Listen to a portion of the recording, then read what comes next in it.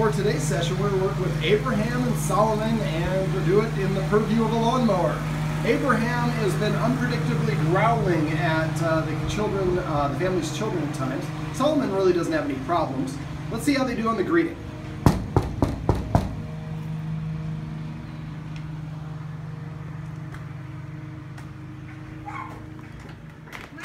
Hello, Abraham. Oh, we're going to jump right on up. Yep. Hello, Solomon. Yes, we're going to be literally very nosy, huh? Okay. Does that happen before? Yes, he's very possessive of him being around. Of Solomon being around other people? And being in his space. Okay.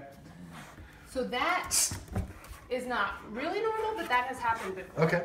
Well, I'm glad that we were able to see that, so we can help with that. Yeah. All right, that's probably related.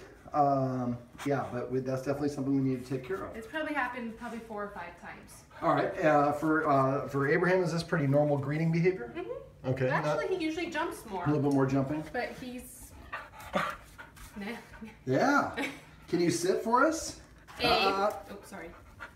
That's a good sit. That's a good way to end the video.